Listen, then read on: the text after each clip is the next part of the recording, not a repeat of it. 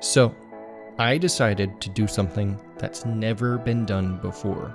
Yep, that's right. I recreated Minecraft.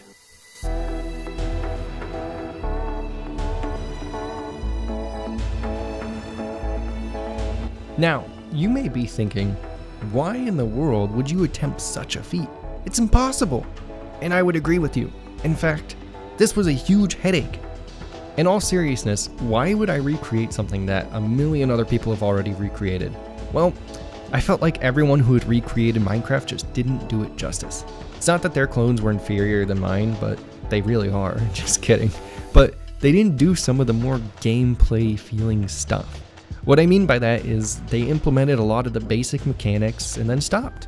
They didn't add menus, they didn't add debug statistics, they didn't add saving and loading screens, all that type of stuff. So, I decided I would implement all the parts of Minecraft. You know, except all the hard stuff. So, here's how my journey went.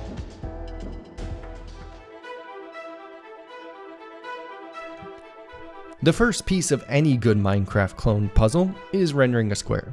This ended up taking me a lot longer than I thought it would have taken, but eventually I got a square up on the screen. And since this is a Minecraft clone, I decided to make it all Minecraft-like and added a grass block texture. Unfortunately, I lost all the footage for this stream, so here's the end result. Next, I needed to be able to place any old block texture in the game. This can be done a huge number of ways, but I decided to just do the stupidest, simplest method out there, which was to patch all the textures together into one big, giant image. It ended up looking like this.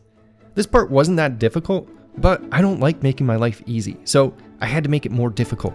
I wanted it to be super easy to add new blocks into the game in the future, so I came up with the most clever block creation scheme ever. I call it YAML. Actually, I didn't really come up with this. Basically, you can just write up a description of the block, put whichever textures you want to use in here, add a few other details, and bada bing, bada boom, you got your new block. We've got squares and textures, so we basically have Minecraft, right? Wrong. Minecraft needs a 3D player controller. So, I went ahead and wrote some super clever code that I stole directly from a website, and next thing you know, I've got a 3D player controller. Of course, it never works right the first time. Anyways, I fixed that up and thought to myself, squares are great, but what if we had cubes? Cubes are pretty simple in theory. They consist of 8 vertices, which are just the different corners of the cube. I also have to attach some extra data so the program can figure out which texture to apply to which face, and once that's all figured out, well, you got a cube. This took me way longer than it should have because I was over-engineering the crap out of it. I eventually got there in the end, and I made this giant chunk of cubes. Now that we have cubes, we need to create chunks and call the interior faces. You see, if we just draw all the interior faces of the cubes, the GPU does a lot of unnecessary work and ends up lagging horribly. So we can just say, hey computer, if there's a block next to me, don't draw that side. And that's basically the process I take. Now, there are some gotchas, like if you have a glass block, you clearly want to draw the side of the cube, but those are pretty easy to add in once we get this done. Now we can save some GPU work and we can go ahead and generate a bunch of chunks. Now let's just apply some simple X noise, and now we have terrain. Now we're getting places. The next thing that would be nice to do is add chunk serialization and deserialization. This is basically the process of saving and loading a chunk. Since I coded this in C++ and stayed pretty close to the hardware, I can literally dump the raw binary straight to a file and then I just load that raw binary back in. Now we can save and load chunks. This is great, but I was running into some horrible lag issues and my program was using, 30 gigabytes of RAM for a 12 chunk radius, so I had to fix that. Over the process of a couple weeks, I added some horribly over-engineered multi-threading and some janky vertex compression. I basically stole Hobson's idea of compressing chunk data into a couple bytes per block, which brought my RAM down to like 4 gigabytes, and then I added multi-threading to speed things up a bit. What's next on the list? Well, we need a way to handle entities. We need a method of storing several entities in our world and having a way to iterate over those entities that have some features we're looking for. For example, our physics wants to find all the entities that have box colliders, so it asks for those and then it does some physics stuff. I used something called an entity component system for this and added a quick and dirty method to add entities like players to the game. With this in place, I could add physics. Physics is harder than it looks. Well, actually physics looks pretty hard, but I won't bore you with the details. I basically needed a way to stop the player from falling through chunks, and a way to raycast into the world to see what the player's looking at, so I eventually settled on a couple of methods I liked and was able to add some simple physics. Next up, font rendering and HUD stuff. Like I said before, I wanted to add in the ability to do menu stuff that a lot of people didn't add in their clones. So I had to code up a simple font render that basically loads a font on your PC, generates all the glyphs, puts them all in a texture so that I can display text to the user. Now, I had some text alignment issues and everything, but I eventually got it all sorted out. Now I can make menus and buttons and all that good stuff. It's actually starting to feel like a game. At this point, my PC was just crying for some help. The way I initially coded this wasn't the best.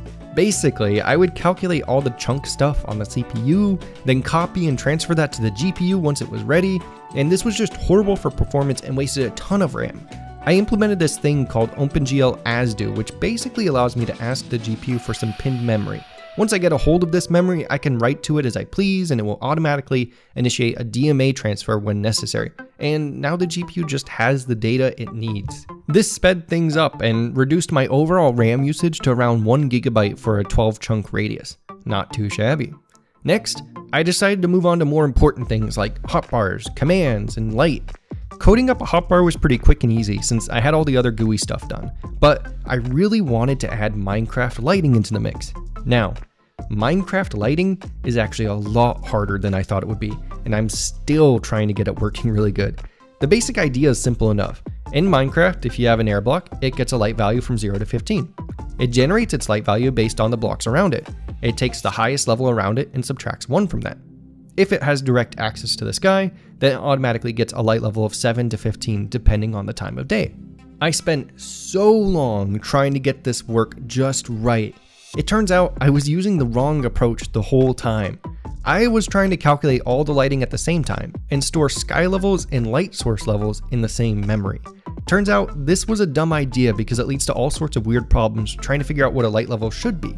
So instead, I found a great article that stored the sky levels separately from light source levels. This means that you can calculate all the sky levels once, and as the day turns into night, you don't have to do any fancy updates, but can just take the sky level or the light source level for that specific air block. You just choose whichever one is higher. Around this time, I added in some Cubemaps, which made the game feel much more like Minecraft. After that, I added some proper command line parsing, which was pretty quick and painless. I basically just store a bunch of commands in the code, and if anybody ever types in something that matches one of those commands, I check if they passed in the proper arguments and stuff, and that's basically where I'm at. As you can see, you can join a world, play around in the world, place blocks, add blocks, place light sources, and all sorts of stuff. I plan on adding support for multicolored lights, crafting, inventory management, multiplayer support, 3D models, mobs, and some more stuff. If you're interested in seeing me code this in real time, you can check out my Twitch at twitch.tv/GamesWithGabe. And if you want to download this clone, you can download it in a link in the description. I will warn you, it will most likely crash, but it won't break your computer. At least I hope it won't. I might post another video on YouTube in the future with some updates if you want that. And if this video gets like 10,000 likes, I'll create some tutorials on how you can create your own Minecraft clone using whatever language you want. Just kidding, I'll be making those tutorials no matter what, but you can still like this video. Anyways, if you enjoyed this video, please leave a like and subscribe, and I will see you guys next time.